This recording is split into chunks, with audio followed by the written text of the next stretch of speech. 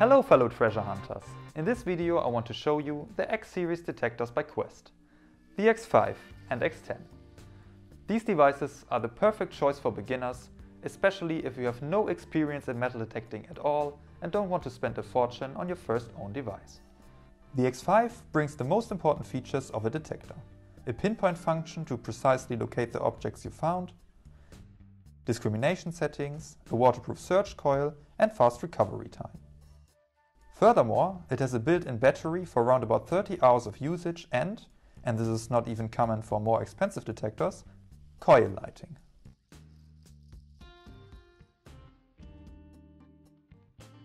Besides all the features of the X5, the X10 also brings display backlight for searching at dusk or dawn, has more different tones to identify different metals, and you have slightly more precise discrimination settings. Also, it has a threshold function and a custom search mode. If these terms are new to you, watch the following explanation of the different settings of the detectors and soon you are ready for your first search with the X5 or X10. But first, let's take a look at the scope of delivery of the X10 and how you can set it up after opening the package. Let's get into it. Here we have all the pieces you will find in the package of the X10. At first, of course, the search coil with a coil cable that will later be connected to the control unit. This is a blade search coil 25 x 13 cm big. Then we have these two pieces that will build the armrest later to stabilize the arm when using the detector.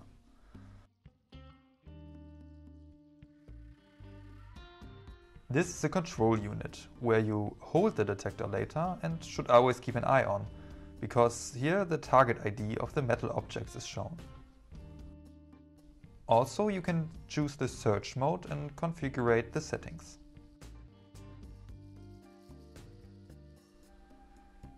Next is the lower shaft that will later be connected with the search coil.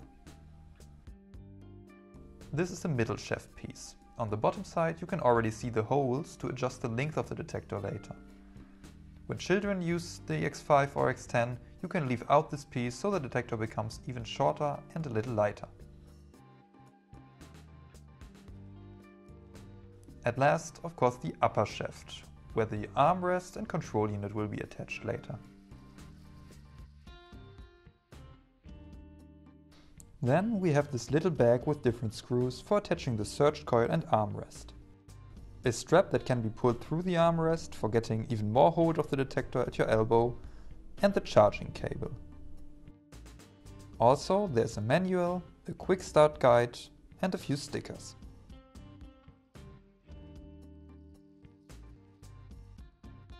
All of these parts will be used to get a functional metal detector, and how that works I will show you now step by step. All we need to assemble the detector is a Phillips screwdriver. At first we take the control unit and see these 4 screws at the handle, which we have to remove.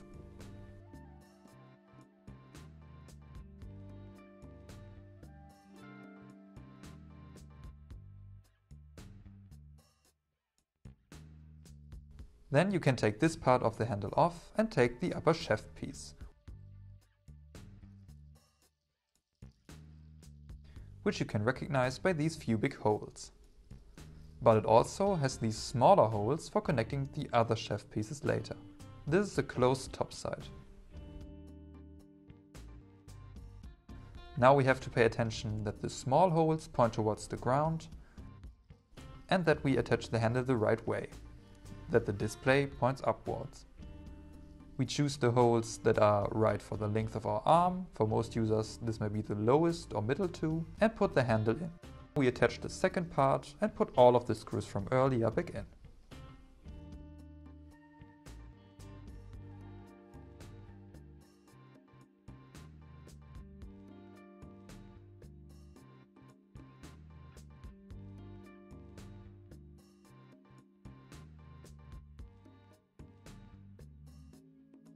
Now we take the two parts of the armrest.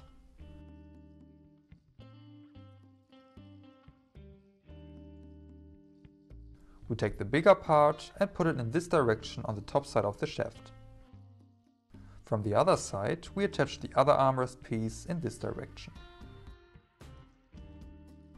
Now we can secure the armrest by using the screw that is included in the little bag in the package.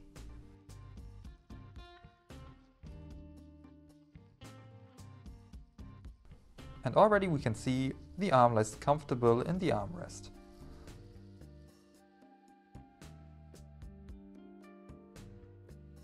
Now we take the search coil. We need to connect the lower shaft piece with this round piece at the end.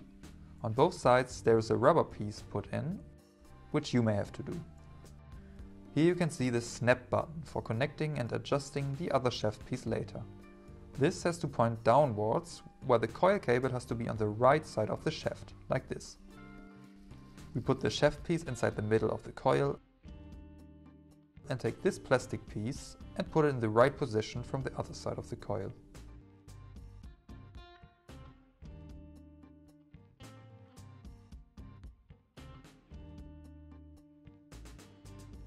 Now we take these two pieces, put the screw through the coil and use the other piece to tighten everything.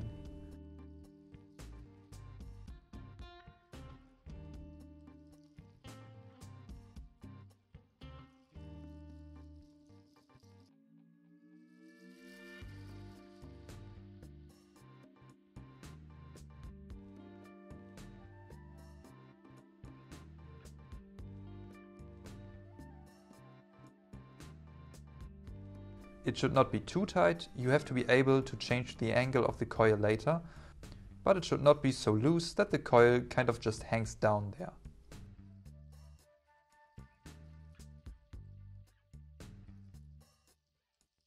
Now we just have to connect all the shaft pieces to each other. We take the middle shaft, if we need it, and turn it, that the small holes point to the ground.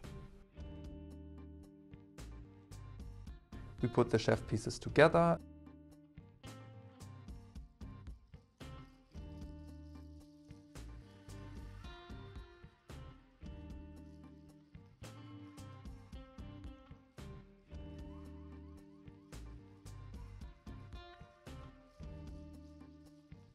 and now connect the upper shaft piece with the control unit pointing upwards.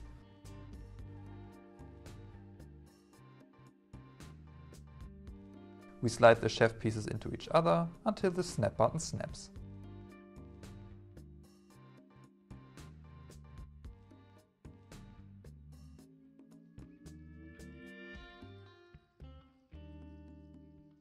Now we just have to connect the coil to the control unit by wrapping the cable around the shaft.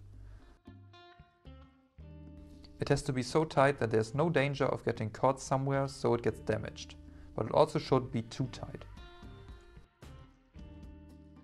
We take the cable, put it over the shaft and wrap it around the shaft until we are at the control unit. Here we plug it into the port and tighten the nut.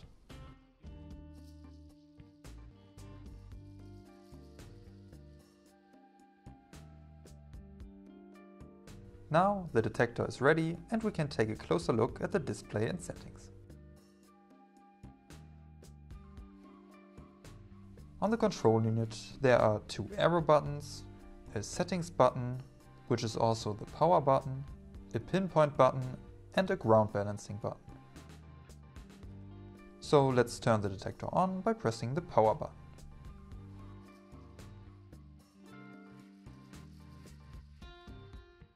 Here in the middle the target ID of the current object is displayed, with which you can get an idea what kind of metal you have found.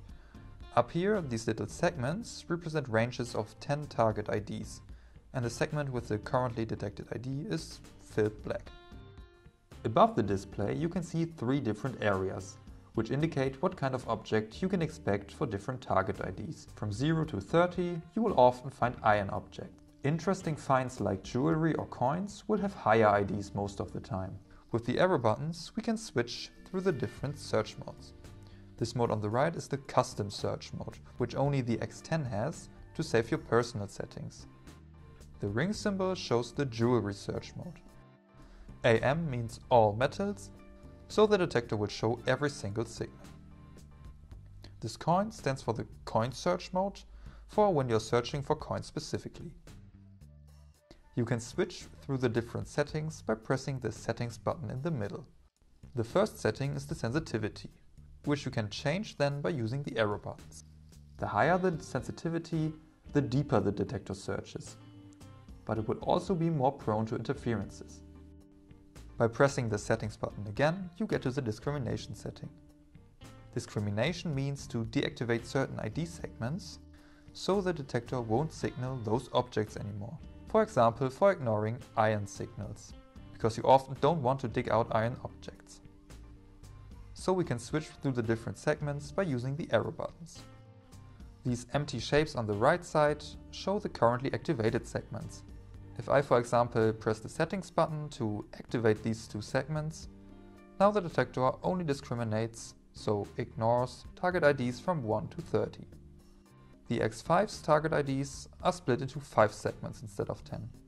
The next option is the threshold function, which we can only find in the all-metal search mode and only with the X10. This means that instead of a tone signal when something is detected, you can hear a permanent tone which is interrupted when a metal object is detected. This feature is mostly used by already experienced treasure hunters, to be able to better hear signals of very small objects. With the arrow buttons you can adjust the volume of the background sound. In the last setting you can change the number of different tones the detector makes. Depending on the target ID, the tones will change, so we can get an idea of what object you found just by hearing a different sound. While the X10 has 4 different tones, the X5 has only 2. On the right side of the control unit there are 2 buttons. With the lower button you can change the display backlight and coil lighting. You can switch through only display backlight and coil lighting, and no lighting at all. On the other side of the control unit you can find 2 volume buttons to change the volume of the signal. Here you can see an indicator how high the volume is at the moment, and with this symbol you can see the battery status. The ground balancing button is, as the name suggests, for ground balancing. In the ground there is natural mineralization, which may cause the detector to make sounds. To avoid that, the detector can analyze the ground and filter out the natural signals. For that, we put the coil above a place where there is no metal object nearby. Then, we press and hold the ground balancing button and move the coil up and down like this until it makes a beep sound. When we start the search, we adjust the sensitivity to the search location.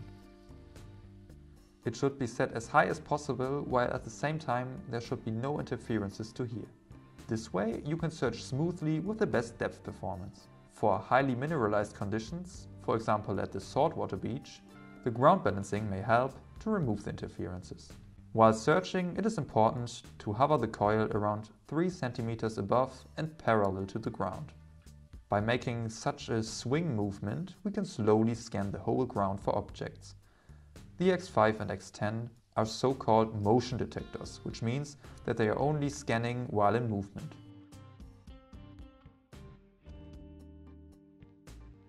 When the detector shows an interesting signal, we will try to locate the target as precise as possible. For searching even more precise, we then use the pinpoint function. For that, we move the coil to a place without metal objects nearby and start to hold the pinpoint button. Now we can locate the target by moving the coil in a cross motion above the target and check with the pitch of the sound where exactly the object is buried. The lower the number on the display, the nearer the target is to the middle of the search coil. Then we take our shovel to dig the hole. Depending on the size of the object and the depth, we dig a small or big hole and search for the object. This step can be easier by using a pinpointer like the Quest X pointer, for example. With a pinpointer you can locate the object fast and easy. And there it is.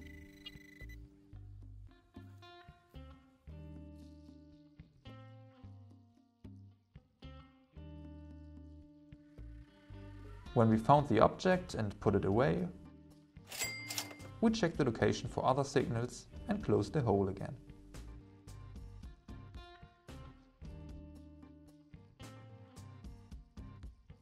Now you're ready to search with the Quest X5 and X10. If you have any questions, we are happy to help you in the comments below the video. Until then, have fun on the fields and goodbye.